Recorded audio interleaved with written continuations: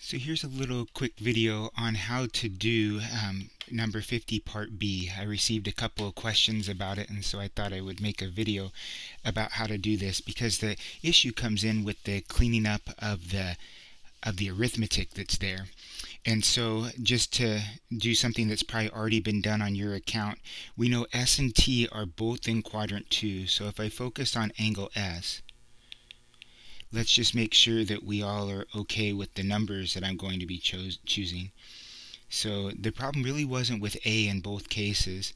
So this is S, and it says the cosine S is -1/5. So that's -1 is the opposite, or sorry, the adjacent, and the hypotenuse is 5.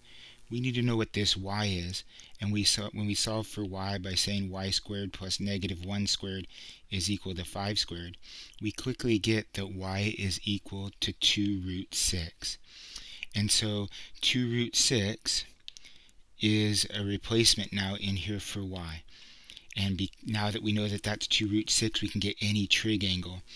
Angle T in this case, right? Angle T was also a second quadrant angle.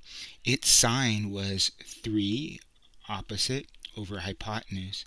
We know that this is a 3, 4, 5 right triangle, so we know right away that that's -4. So again, I always put the appropriate sign on it so that I never have to think about signs of trig functions. It just naturally comes out. So the question in part B is the tangent of S plus T, which is by definition, or by identity, tangent of S plus tangent of T all over 1 minus tan S, tan T. And so we just plug in tangent of S. We can see that right above. It's opposite over adjacent, so it's going to be -2√6. Right, so if I take the opposite over the adjacent, the 2√6 over the -1. Over here, tangent of T is -3/4. And that's all over 1 minus these same two numbers.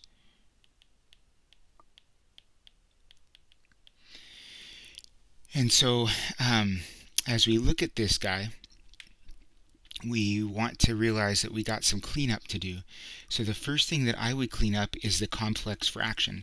So I'm going to multiply the numerator and denominator of the big fraction by 4.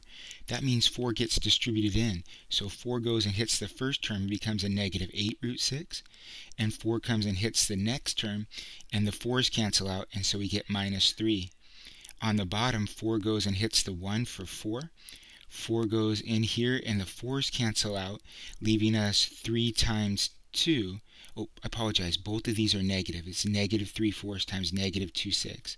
So we still will keep our minus, and a -2 times a -3 is a +6.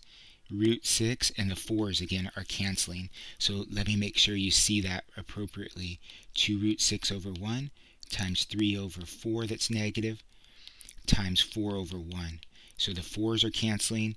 The -2 times the -3 is +6, but that +6 is still after this initial subtraction sign.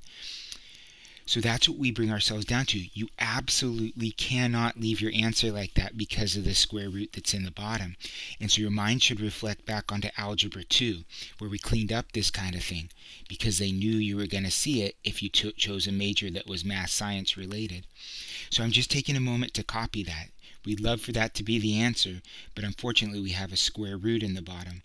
So what do? We have to multiply the bottom by something to get rid of the square root. Well, you know what that's going to be, the conjugate. There's no way to just simply multiply by √6 because it would have to distribute through and you'd just be changing who has the problem. So that's why they spent a lot of time in Algebra 2 going over the conjugate nature of it. So on the bottom, let me come here and go back to blue. On the bottom, we know what we get. 4 times 4, 16. Minus, always minus, 6 times 6, 36. √6 times √6 is 6. And so we have that big number that's there on the bottom. And on the top, what do we get? Well, we get a bunch of stuff. We get -8 times 4, which is -32 √6. Right, so I'll just distribute this through.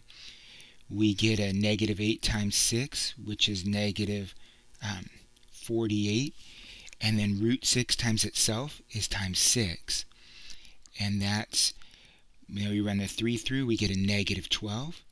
And we get a negative 18 root 6 out of that. So let's combine the like terms up top. A negative 32 root 6 and a negative 18 root 6 is negative 50 root 6. 48 times 6, I figured that out already, that's 288, but negative. So a negative 288 and a negative 12 work together for negative 300. On the bottom, 16 minus 36 times 6 is actually working out to be negative 200.